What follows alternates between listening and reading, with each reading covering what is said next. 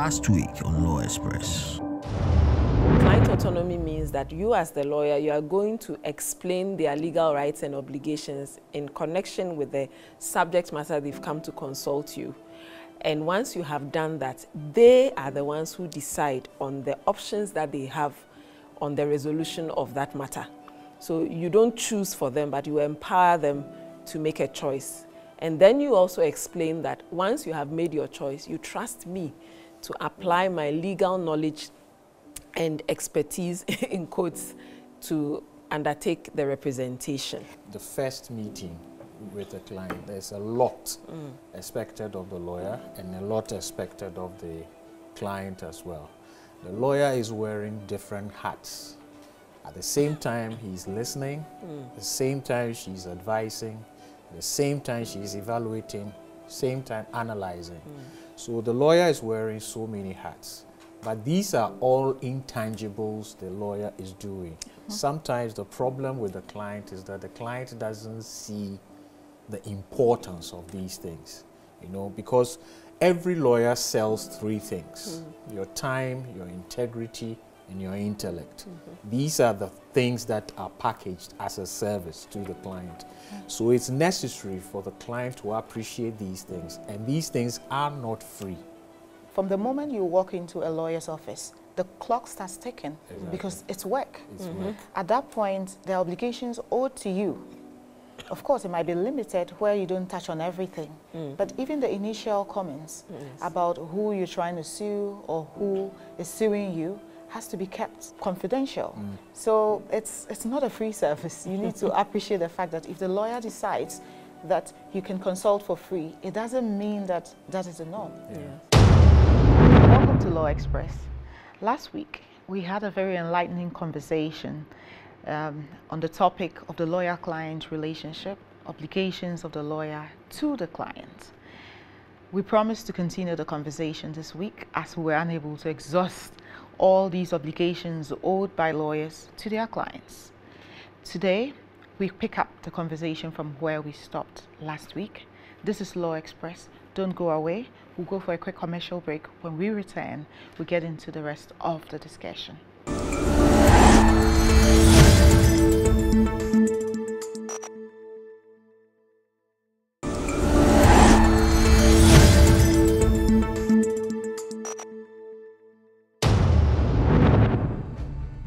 Nathaniane is a private legal practitioner with a sincere dedication to mentoring younger lawyers. He is deeply passionate about everything beautiful about Ghana. Victoria Bath, a private legal practitioner and adjunct lecturer at the Ghana School of Law, channels her passion into mentoring young lawyers. Alongside her legal pursuits, she finds joy in reading and spending time with her family. Noella Seydu. She's a private legal practitioner and a consistent member of our 3-lawyer panel on the show every week. She also doubles as the host of the show. She likes to play tennis and read.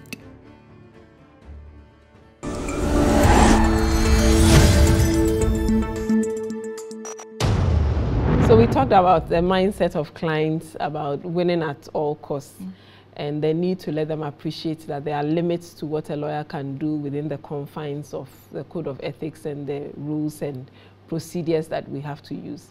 The flip side also is that sometimes winning means compromising. You know, you may not necessarily come out as the one in whose favor judgment has been given, but you may walk away with what you wanted through that judgment, through a settlement out of court, or as you may have the case pending in court, but you can have discussions and have an amicable resolution. And every lawyer is under a duty. In fact, it is mandatory for you to let the client know that one of the ways to resolve their case is to consider settling it on terms that are fair and do not unduly prejudice or compromise their interest. And when you receive instructions and you actually find that a case may not necessarily succeed, but the client may actually benefit from a fair settlement, you have an obligation to tell the client that they should consider settling. It is a different thing if you advise the client and the client says, I'm not interested. yes, I see all the benefits of settling, but don't do it. But otherwise, when that client learns that you failed to inform them, they can take you on, because you must always advise a client where the case will admit of a fair settlement. So that's one duty that clients must be aware their lawyers owe them. It's a bit problematic where you find a client that you have explained everything to and made them understand that under the circumstance, a fair settlement, which perhaps the other party is also open to, would be to their benefit. And then they still insist that maybe for some vengeful reason, they want to continue to waste everybody's time in court, to litigate. It can get frustrating, but what is a lawyer supposed to do? Continue with the brief, or use it as a basis to say, look, I've told you what's best for you under the circumstance. This doesn't serve anybody, and so if you are not willing to do what is reasonable, I'm willing to walk away. If we look, and let's say we look at the United Kingdom as a jurisdiction, they have a situation now where the lawyer has to show to the court that indeed they have actually explained the possibility of resolving the matter out of court to the client, and that it is the client's choice for the matter to go to court. Because if you are not able to show that in the UK, you, the lawyer, you are not going to be able to get your fees. Because in their system, the cost that is awarded, the court will take into consideration the fees the lawyer would take. Yeah. So if you are not able to show to the court that you actually advised your client about the possibility of reaching an amicable or an out-of-court settlement of the issue that has arisen and led to litigation, there are certain sanctions against you. There is a case, Danette versus Rail Track PLC, which is the current authority on that particular issue. So it's very important that the lawyer explains to the client that there is a possibility. If you look at the matter and there is that possibility, bring it to the attention of your client. Don't just take the brief and just run to court because of the fact that your client says no, but explain to the client. And if the client still wants to go ahead, that's another situation. But it's very important that you let the client know that there is this possibility. It sometimes may even be a quicker way of resolving the issue, and the client can go on with whatever they are. And a cheaper one as well. Possibly a cheaper one, yes.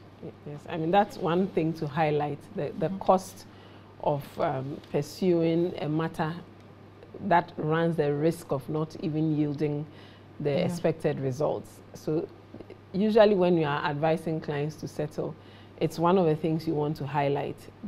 You do a cost-benefit analysis, and you also want to remind them of the fact that when you settle, you have a lot of control. It's party autonomy as to what you decide to give up and what you will not give up. But when you leave your fate in the hands of a judge, you run the risk of that person making an error, that person, with all due deference to our judges, being incompetent, because it's not every judge who will necessarily be on top of things. So you have to highlight all those possibilities, and in most cases, clients will see the benefits, and once they see that you are advising them in good faith on the merits of the matter, most people will explore the possibility of settling. That is if they just want justice. Some people are just out to get back at others. And it's not even about the case, it's just to make a point, to show how vindictive they can be and all of that. So if these are the reasons for that litigation, I don't think any reasonable explanation would stop them from insisting that you continue to be in court, or you just keep pursuing a matter that never ends. For us as lawyers, you can keep billing. It's to your disadvantage. Exactly. But that legal obligation has been met. And then there is also this aspect where the rules of procedure are changing, and the law now seems to embolden the judge. If the judge, upon looking at the pleadings that the lawyers have filed, is of the view that it is a matter that can best be settled amicably or privately between the parties, the judge is supposed to raise it to the lawyers and to the parties and try to encourage them to try to take it out and try to resolve it, and then report back. It is the case when they are able to reach a resolution, whatever comes out of it is put in the form of an agreement that is signed by both parties, and then it will also be adopted by the court as its judgment. And therefore, if there are certain obligations arising out of it, which one party refuses to perform, then of course the other party can then execute it, enforce it. Yes. There's a lot of value in that. I mean, because you were going to go through a full trial with all the adjournments that could come, and now here you are with a settlement based on your own choices and decisions, and you can still execute it as a judgment of the court. And I suppose, you know, the reference he made to the English case, in our scenario where a judge sees the value of settling and recommends it, and you spend that opportunity in awarding costs at the end of the trial, you have to know that they can also take that into consideration and you know, award punitive costs against that client. So those are things you have to highlight for the client's attention. Can we talk on this, should I call it controversial aspects, improper relationships and contacts between lawyers and their clients? We touched a bit on this last week when we talked about lawyers being prohibited from having amorous relations with clients who they are representing, and that once something like that develops, you have to end the professional relationship. You know, it's like the Bible says, choose you this day who you serve. It's either the love relationship or the professional relationship, but the two cannot coexist. So in that instance, we are looking at a consensual, budding, romantic relationship, which is not allowed unless you terminate one of the relationships. Then you also have a situation in which the client, because in this instance we are looking at the lawyer's obligations to the client, is made to feel as though if they don't submit to some kind of sexual advance, you know, then you will not offer them your services, or you will not do it to the standard that you are required to.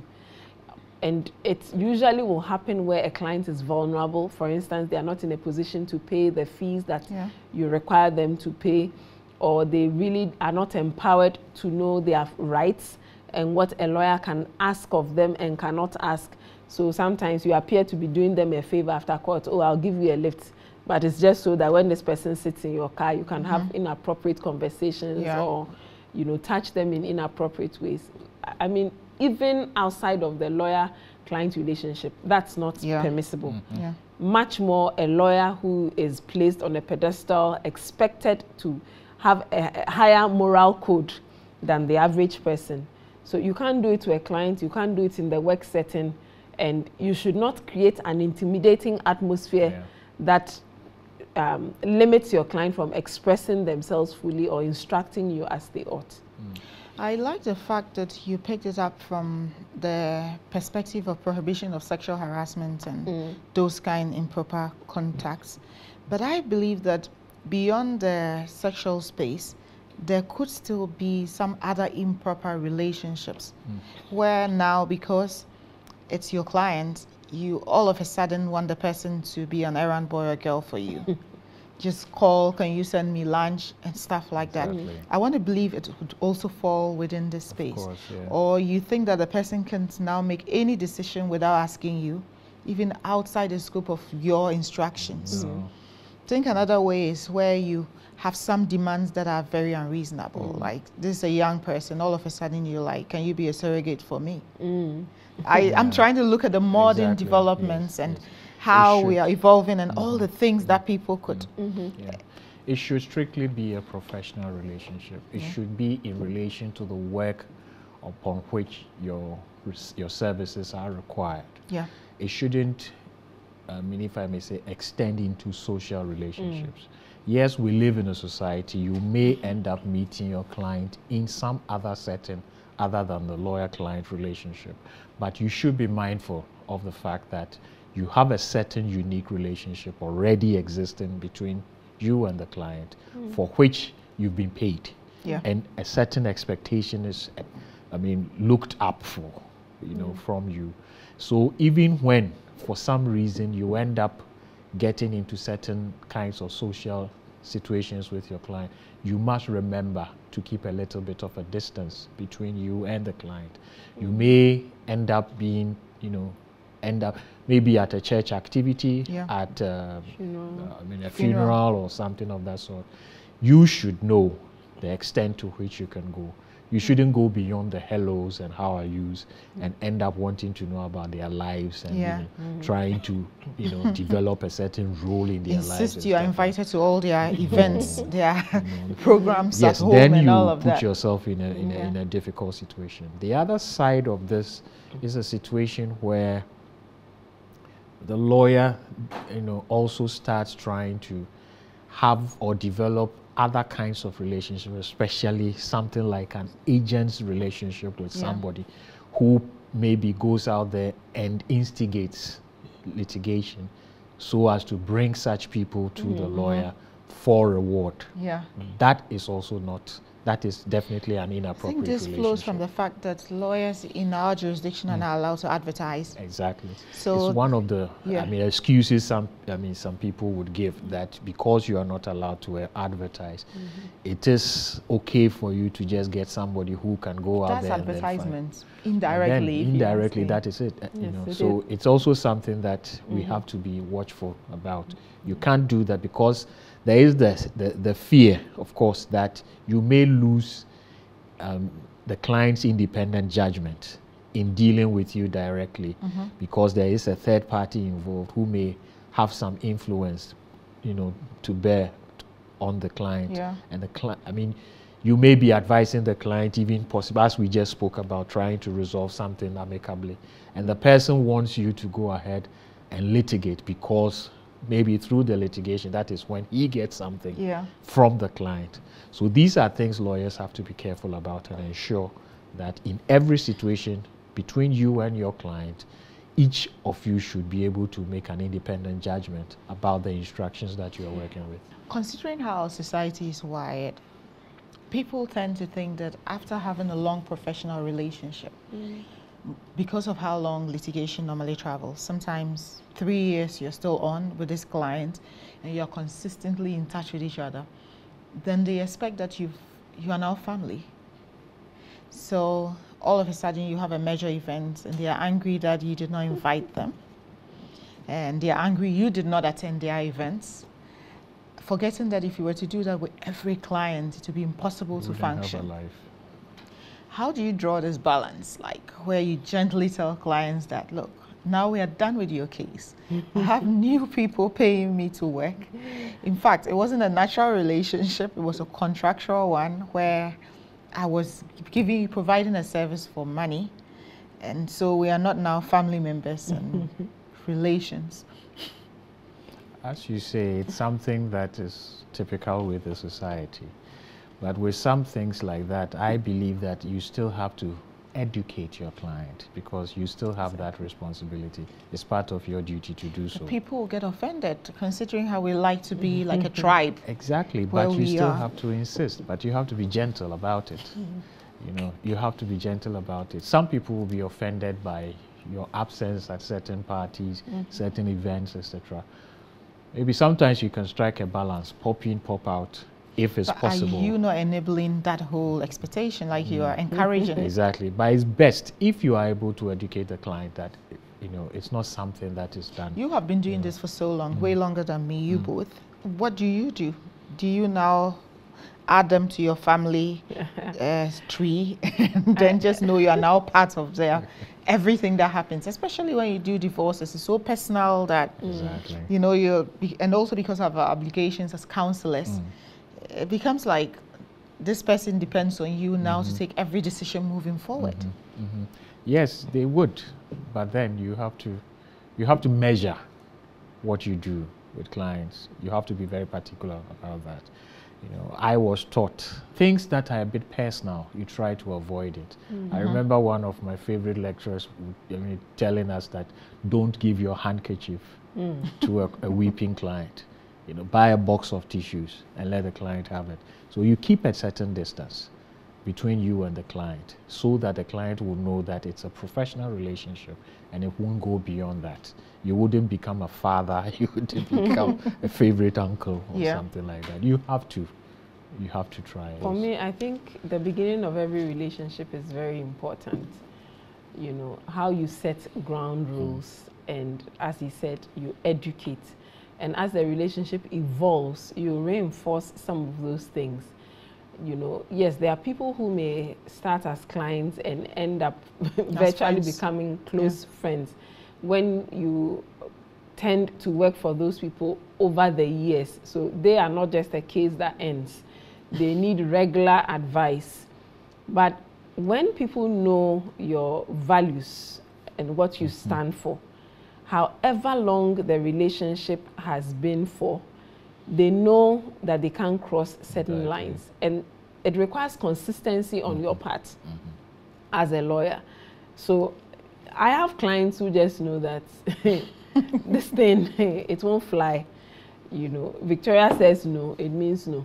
If she says yes, it's yes.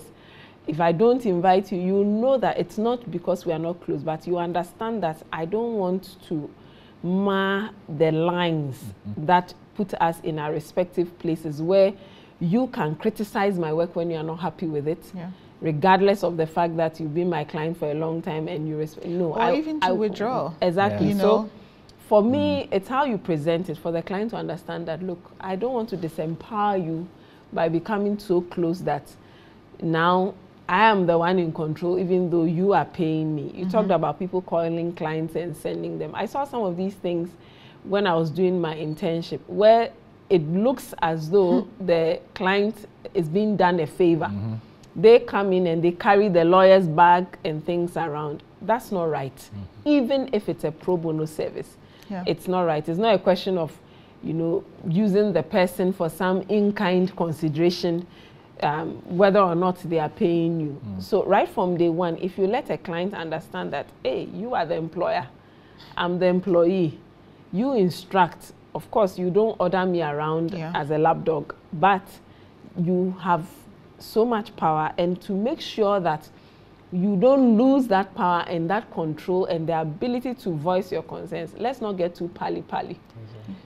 And I think when you put it in that context, they begin to appreciate, because there's a fine line between maintaining a professional relationship and becoming conflicted. If you are going to ask someone to be your surrogate while they are your client, there's a conflict between representing their best interest and your personal interest that you are seeking. So it's all about setting boundaries and being consistent about maintaining those boundaries. And as he said, gently and respectfully explaining that, look, it's not me, there are rules. And we have to make sure that we don't, you know, let things get confused. It's for our mutual interest and benefits. Yes. One question you always get asked, which, you know, I prefer never to be asked, but it always counts, is where do you come from? And most of the time, I mean, as soon as you answer, the client is able to quickly identify somebody from there connected to you. Starts, you know, I mean, I know this person, I know your uncle, I know this other person, and kind of like that. Oh, and the worst one is, I knew you when you were little. I knew. So I try as much as possible. I mean, if I'm asked that question, I respond, I'm a Ghanaian. I'm a Ghanaian. Nice. You know, they ask which part of Ghana? But I leave it like that, just to let you know that it's not an area I want to go to. So it is important that we stress this point, that it is, especially in the client's interest, that there is a separation of these interactions, and you maintain professional engagements and keep it at that level. Because even where the client decides to discontinue the engagement, where you are now like family, how do they leave? I see people complain every day, oh, my lawyer is not doing his job, but you know, I can't let him go, he's now like a brother. This is where these things end up. You know, so it's important that there's that strict professional relationship between lawyers and their clients. We'll go for a quick commercial break. When we come back, we'll continue with withdrawal of services as a lawyer. Don't go away. This is Law Express.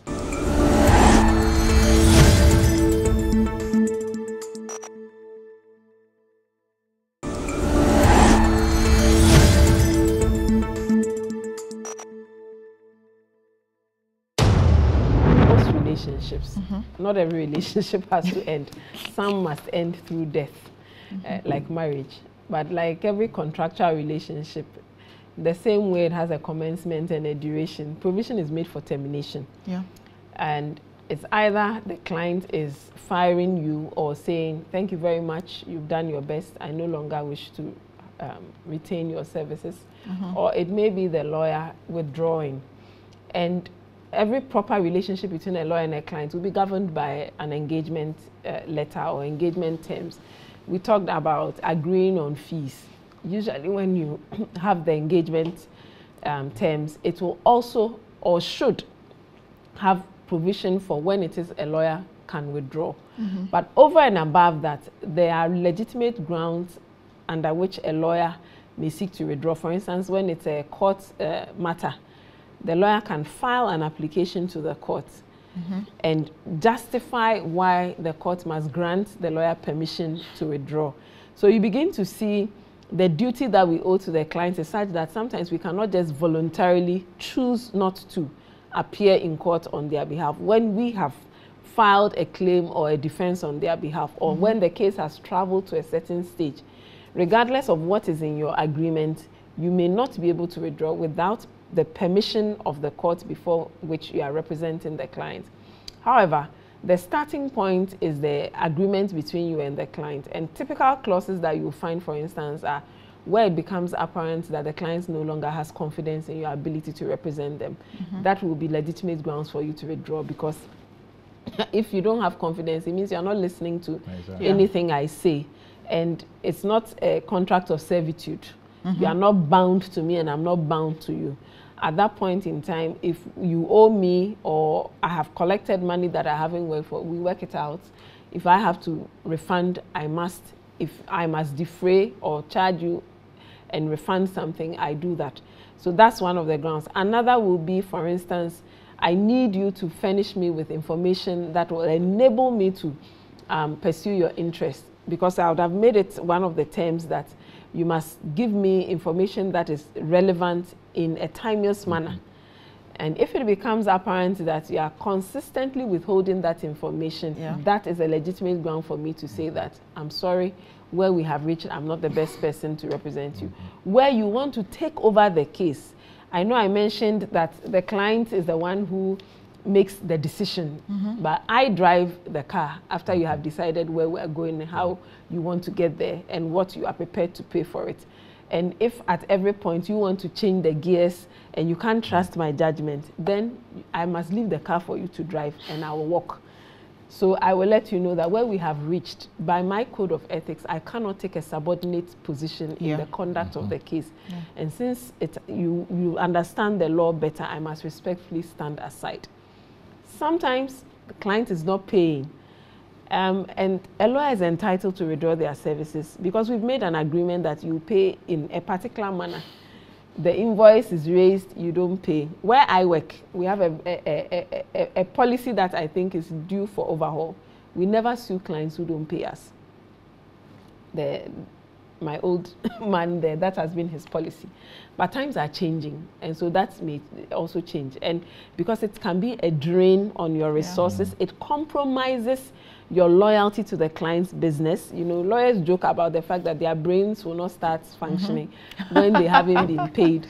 Yes, even the good book says that every laborer deserves their wages. So non-payment of fees can be a legitimate ground for a lawyer to withdraw from handling a matter. But sometimes a client may owe you heavily and a court will refuse to grant you leave because they look at the circumstances of the case, the complexity, or how far you have gone. Maybe certain witnesses have come, they're at a critical stage. You'll find a court declining to grant you leave to withdraw. Yes, so it starts with mutually agreed terms. And then it also starts with ethical reasons, like the client expecting you to mislead a court, for instance. Yeah. That is a ground for you to say, if you insist that I do this and I cannot do that which is illegal or unethical, that's a basis for you also to withdraw your services. And when it becomes necessary for you to withdraw, when under no circumstances are you able to continue, or situations such as where your physiology is unable to, manage the case. So your mental something, and physical exactly. state. Maybe you are sick. You are sick, you are tired or something. You Burnt have out. to, yes, speak to the client, explain to the client, and then you put everything down in a letter so that if possible, the client can give it to the next lawyer who would be able to take it from where you left off. Okay. So it's not something that is about you just walking away, but it should be done in such a way that the next person who takes over should be sufficiently informed about what you have done so that the person can take on the duties. I think with withdrawal, for me, there are two overriding facts that must be at play. The fact that you should have a good cause, and you also just oppose that to the interest of the client, such that you don't jeopardize their case moving forward. I mean, to be sad if for a reason that you couldn't show up anymore, they lose a case. Whereas you could have probably just done one more appearance to salvage things before you walk away. Because mostly when a lawyer is withdrawing, which is not too common, because it's rather clients taking their briefs. There's something really at play that makes it impossible for that lawyer to continue. And another thing that clients also have to know is that, especially when you have a case pending in court and your lawyer withdraws or you sack them, when you move to the next lawyer, before that lawyer takes any step, they must find out from your former lawyer if they have any objection. Because between the two lawyers, there's a binding code that says that when you receive a brief and you can tell that somebody else was working on it in a pending matter before the court, before you do anything, you must write to the other lawyer for them to confirm that they have no objection. It's a protective mechanism, to ensure that clients don't go lawyer hopping and avoid their obligations. Exactly. I think another way this can manifest is where, whilst you're actively in court with a client, they are exploring other ways of resolving the matter without you. Then they show up with some terms that you didn't advise, because it also goes back to the ethics. Did they understand what they did? And also the implications on you playing the lame duck role in all of this conversation. We sampled the opinion of people as usual from the streets, and would like to take a listen so we can react to this.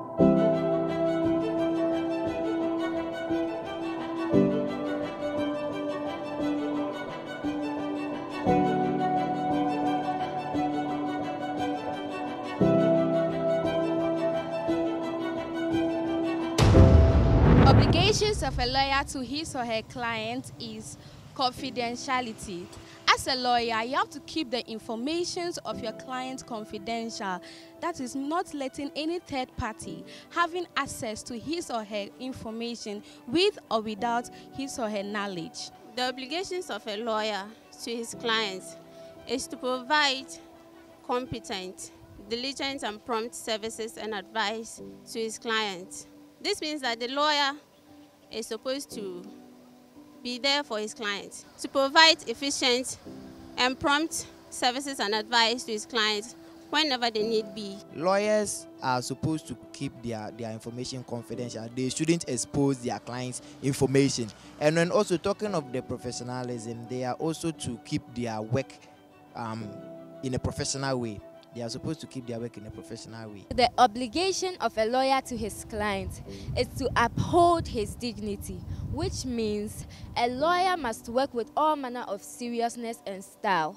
Yes, and he's supposed to respect himself against his profession. The obligation of a lawyer to his client is for the lawyer to always make sure that he never takes a client's brief at their workplace or residence, instead at the lawyer's office. So no matter what happens, the lawyer should always take a client to his office. Obligations of a lawyer. I personally think a lawyer has a lot of obligations, and some of them are giving advice to their clients, also representing their clients in court, and also acting on the interests of their clients. So then, as a lawyer, they basically help or stand in for people, their clients, when it comes to issues that they are facing, and they're supposed to resolve them in the court.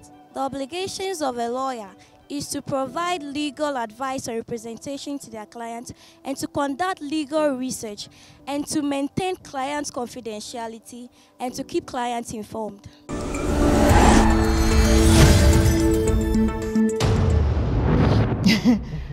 Mostly they get the idea. They get the idea, it's just the extras. That's the justification for our conversation today, if you ask me.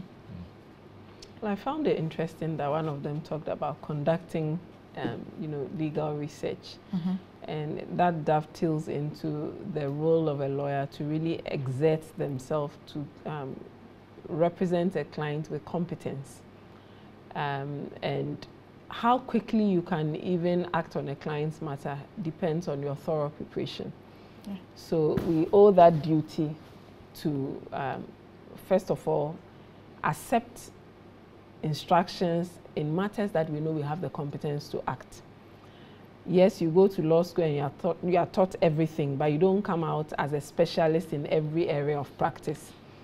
And you have to be honest not to accept cases where you know you do not have the competence to do the work, or it's going to cost the client so much more because you are now going to learn about that area to the level that someone else will just take it and dissect the issues and know what to do. Nothing wrong with developing your understanding of a new area or field of endeavor, but when you take on that case, you must know that you have the capacity to give competent legal advice, to act promptly, and not to act in a manner that will be detrimental to the interests of the client. So conducting legal research, yes, but the basic knowledge and understanding and the capacity to handle that suit must be there.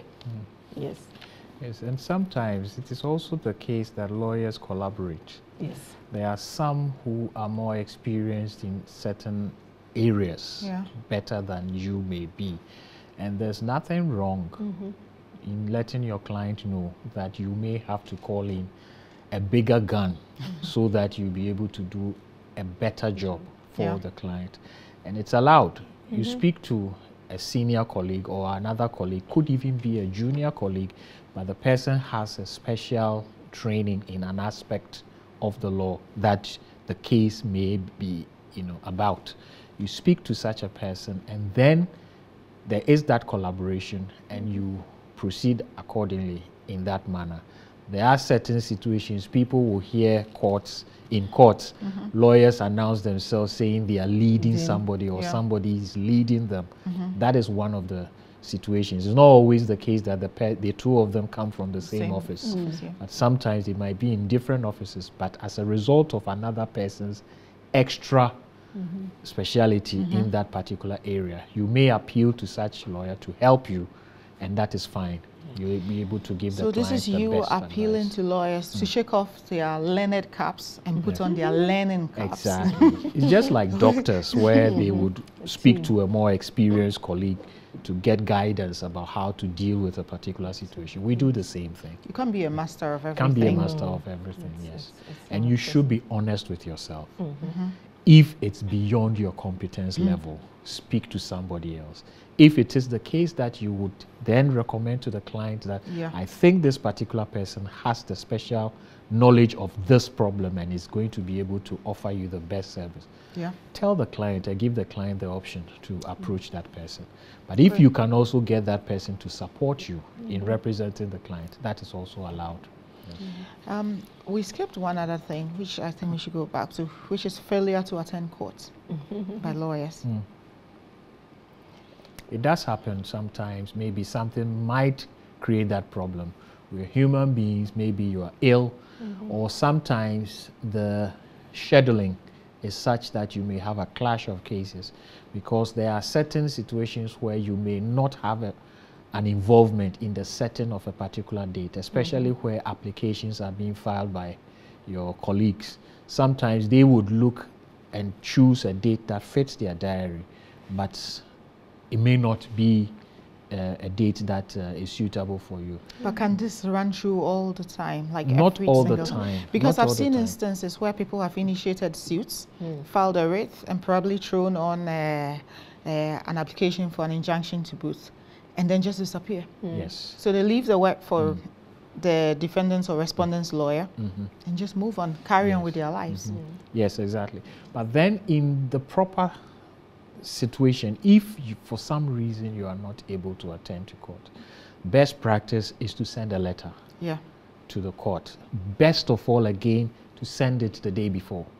But even if on the particular day there's a problem and you are not able to get there, at least speak to your client. If your client is there before you, at least to speak to the clerk of the court and inform the clerk that this is the situation you find yourself in, as a result of which you haven't been able to arrive. The judges would always look for how much effort you have made to inform the court about the difficulty that you're in. And counsel on the other side. Exactly. But in situations where, I mean, for instance, somebody goes to court to tell the court that my lawyer has been sick for some time and therefore is not around, but the lawyer hasn't taken the trouble to send in an excuse duty form from a doctor or something like that, you incur the displeasure of the court. You see, we have to always remember that we are officers of the court. We are our clients' representatives, you know, and then we owe a duty to the public as well. So in doing whatever we do, we must be mindful of these duties.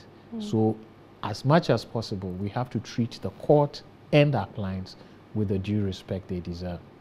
Great.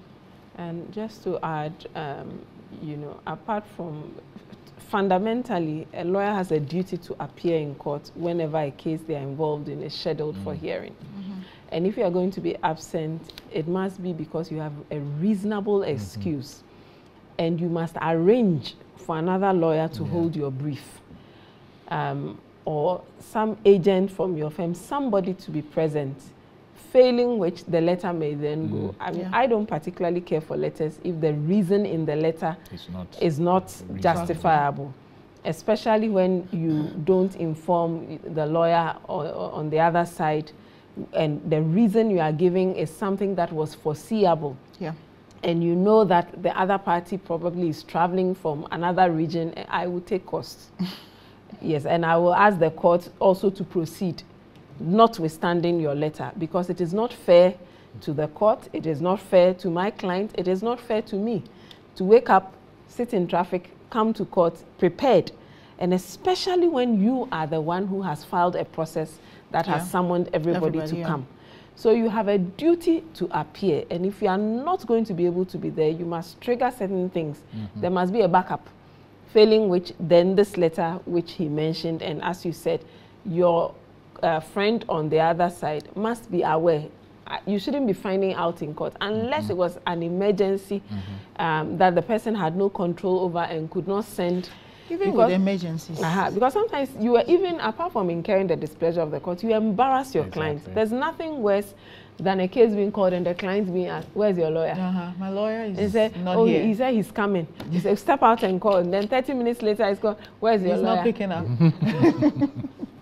You know, I know some clients, they will leave that courtroom and they'll fire you, and justifiably so. Exactly. You know, and then of course, on the day that you don't show up, also the court may decide to proceed and make a decision that you may never be able to reverse. So it is a misconduct where it turns out that your absence from court was for an unjustifiable reason, or even where there was a reasonable excuse. You had the opportunity to put mechanisms in place to protect your client's interests, but you failed to. When they report you to the General Legal Counsel, you can be sanctioned for absenting yourself from court. You talked about the letter and having to serve same on counsel on the other side. Even beyond that, there are ways you could still, in our modern world, You can put in a phone call. You can send a message. Email. You know, the worst is where counsel shows up ready and the letter shows up. And for the very first time, he or she is, and you know, people have to balance a lot of things to be able to appear in some courts on some days, depending on the business there. It's an application that had to be moved, and the person had equally important matters somewhere, but had to sacrifice to be there to indulge you. And then you decide not to show up, and you don't have the decency and the courtesy to at least inform the person to readjust to the situation. Yeah. And it's necessary, again, for us to remember this thing that we said last week. The lawyer is selling his time. He's selling his integrity. He's selling his intellect. Yeah. So work has been done. Some would have stayed through the night to prepare. Then, how fair is it for the person to get to court and then be told that the other lawyer is absent without a reason or without a justifiable reason? Then his client is supposed to pay. But not much work in terms of the appearance would be done. And then the client would then have to pay for more appearances that the court, the lawyer would have to do. So it's not really fair at all for a lawyer to fail to give notice to the other side that because of this particular issue, I may not be able to appear. And it is necessary that when there is the opportunity to agree on dates to appear, it is necessary for there to be a lot of candor shown. You know, if you know that you have other cases on a particular day, you don't suggest that particular date because you think that, well, let me go and do this and forget about this. Sometimes some people will look at their schedule, look at which of their clients is paying. Then they decide that, well, I'll rather go to this one. This one is not paying, so wherever I fix the person, no problem. That is misconduct. That shouldn't be done. It's time for another break. We'll go for that, and when we return, we pick up the conversation from here. Don't go away. This is Law Express.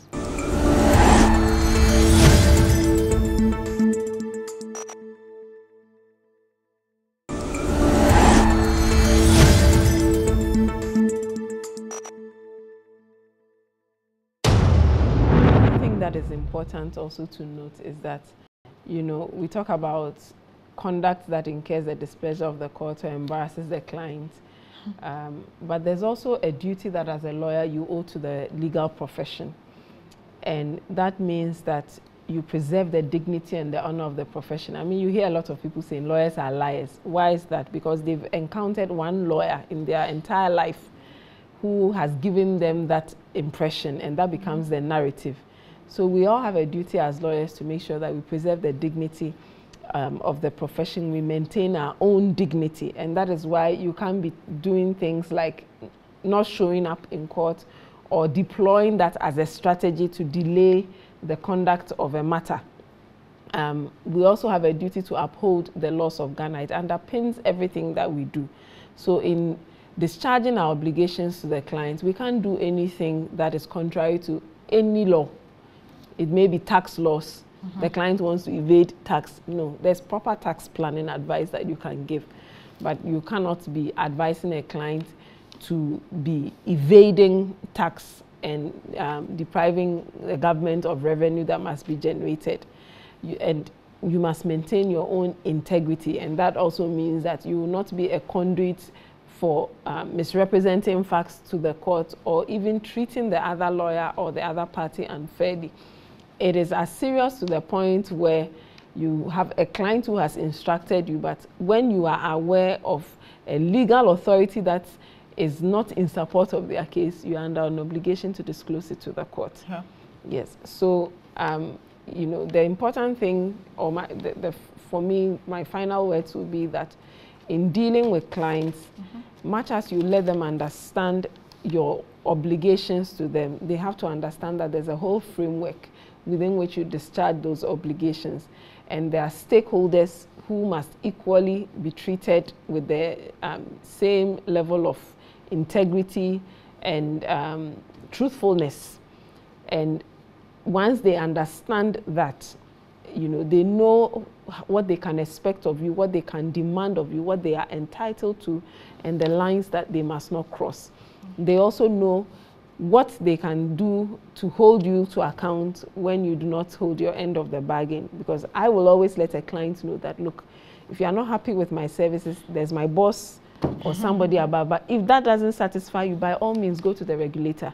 Yeah. Because that's a check on me to make sure that I live by the code and I do right by my client and all those involved. Yeah. It is not the case that lawyers simply pull out their palms and ask for silver to be crossed, and then everything at all you ask them to do, they have to do. That is not what we do. As we have explained, we are counselors, we are advisors, we are evaluators, and then we are advocates, we are negotiators. So there are so many things we do, and it's not as if we are mere spokesmen endowed with the ability to speak English. So you just come and think that, oh, the little I give to this person, the person is going out there, and whatever quote and unquote rubbish I want to put out there, the person is going to do it. It doesn't work that way. We owe an obligation to our profession as well. We owe an obligation to the betterment of the country. And then we owe an obligation to you, the client. So we deal with all these things together. So if you come to a lawyer and for some reason the lawyer is advising you about how to deal with something, and you think that it is not the right way and you want to go in another way that may not be suitable, that may not be wholesome, if the lawyer says no, you should understand. It's not something, I mean, we are not, yes, we are bound to accept every brief, but there is a qualification. We can't accept briefs that, you know, I mean, lead to the tarnishing of the image of the legal profession. We can't do that. If you are giving a lawyer a case to do and it borders on fraud, expecting that the lawyer goes and defends criminal conduct or something that is fraudulent, of course the lawyer has to be careful about it. It's a different thing if you, I mean, the person has engaged in a crime and requires representation before the courts before maybe the person's liberty is restrained. That is a different situation. So we have a very sensitive duty, and clients have to understand, you know, if there are certain situations where we advise against certain courses of conduct, the clients would have to understand that. Right. The lawyer-client relationship must be weighed on the balance of the mutual interests of both parties involved. This has been the second part of our conversation on the lawyer-client relationship within the context of the obligations owed by the lawyer to his clients. Would like to thank Mrs. Victoria Bath and Mr. Nathan Yani for joining us again for the second part on this topic. My name is Noella Seidu. Thank you for joining us today. Goodbye, and this has been Law Express.